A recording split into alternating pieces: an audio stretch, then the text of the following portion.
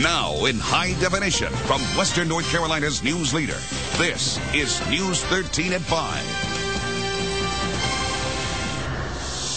Patients who need IVs, chemotherapy, or blood transfusions often don't have the best veins. As a result, they often endure the discomfort of multiple sticks. But as News 13's Jay Siltzer shows us, Pardee Hospital has new technology aimed at ending that.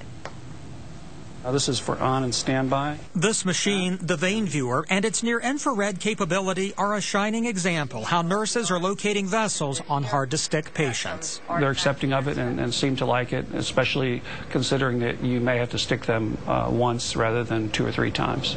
Gives them a little bit of safety cushion knowing that we're taking that extra step to try to make it as comforting for them as possible. So like as I strip this vein, you can see the blood fills right up. Hans Neuer has a blood disorder and requires frequent transfusions. This technology shows some of his veins are scarred and collapsed. But before the VeinViewer, multiple sticks proved almost unavoidable. This has been pretty successful for you, hasn't it, Mr. Neuer? We've used it the last couple of weeks that you've come in. Not anymore. It's really very nice. He just gets one stick and they started and he's ready to go.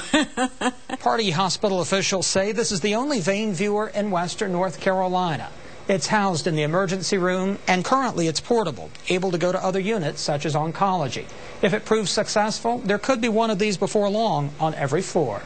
In the meantime, more and more hospitals are expected to see the light and go toward it to improve patient care. In Hendersonville, Jay Siltzer, News 13.